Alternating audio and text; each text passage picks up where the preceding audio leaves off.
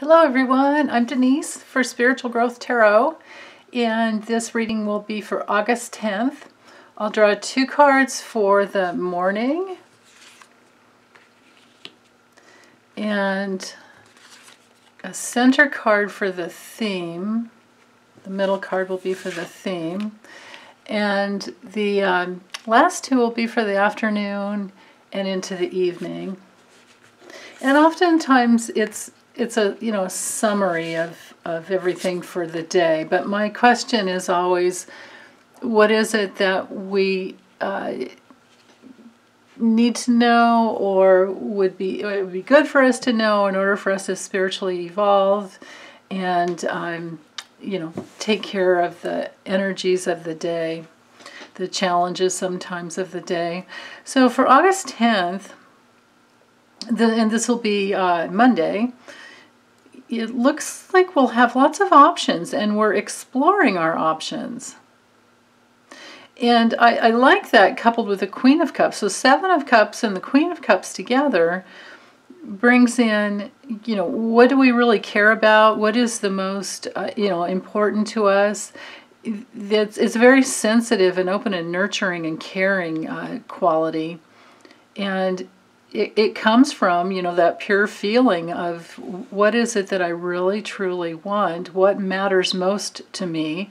And how do what are the best choices, to get there? So it's definitely a morning of prioritizing. What a great way to start the week.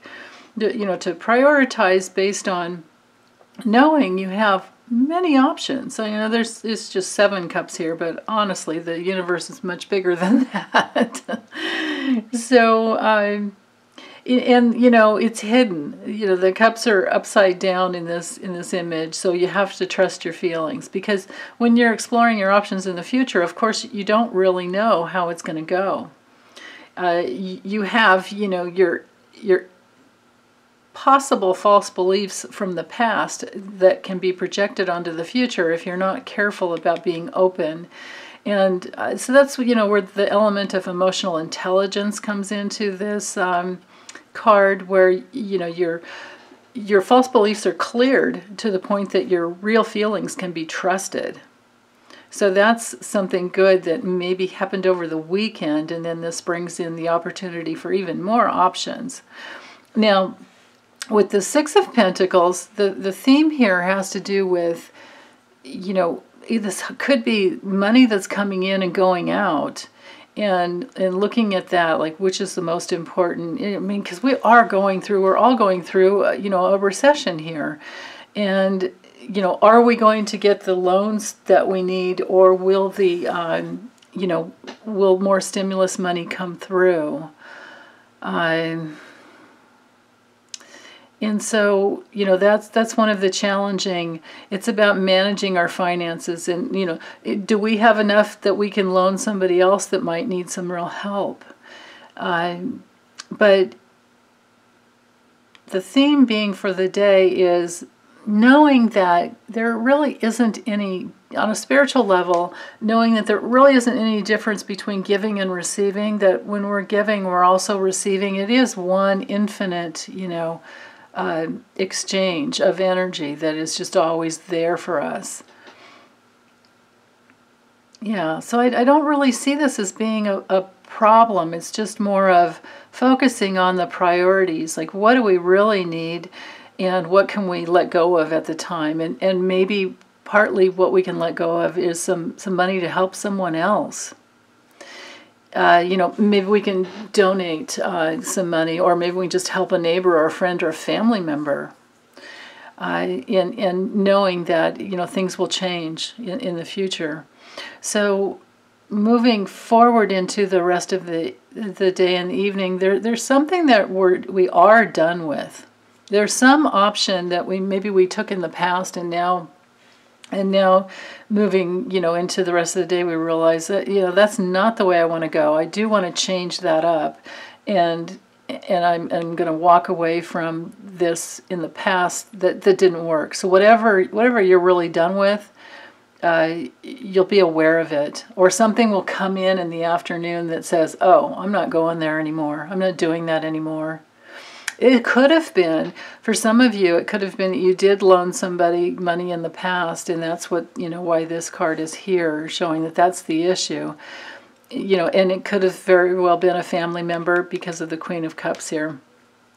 So it could have been that there was some options and you loaned some money, to a family member, and maybe they're not using the money wisely. Like maybe you loaned one of your grown children some, or older children some money to help them through something, and then you found out later that they just went and partied with it, which, can be pretty dangerous nowadays.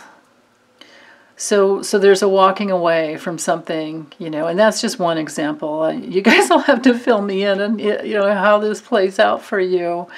But there's a walking away from something that no longer works, and you're done. You're finally done.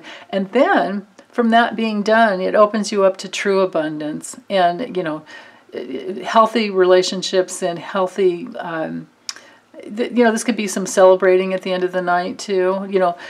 Be careful if you tend to like alcohol. You want to be careful not to drink too much, because that could definitely be part of what this is about. But on the spiritual level, it is opening to all the abundance and the beauty of nature, and knowing that we are held in a web of complete abundance. You look up and you see the stars. Unless it's really, really cloudy, you can almost everywhere you are, you can see some stars at night. So knowing that the universe is created in absolute love and care, and if you can open to that truth, then you can walk away from anything that could keep you stuck, in the going around in vicious circles from the past. The truth is that this web that we live in, this universe that we're in.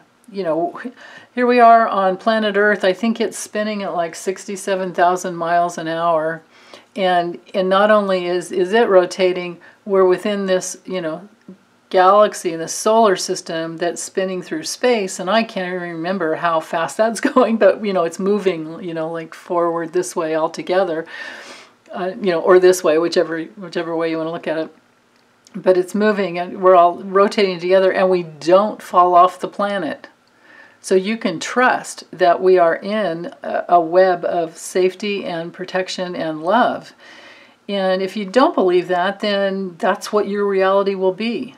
If you don't believe that there are ways to be safe and to nurture others and to take care of ourselves and be in the abundance of the universe, then, if you don't believe that, then that's what you will get, because that's just how it works. That life will always mirror back to you all of your beliefs.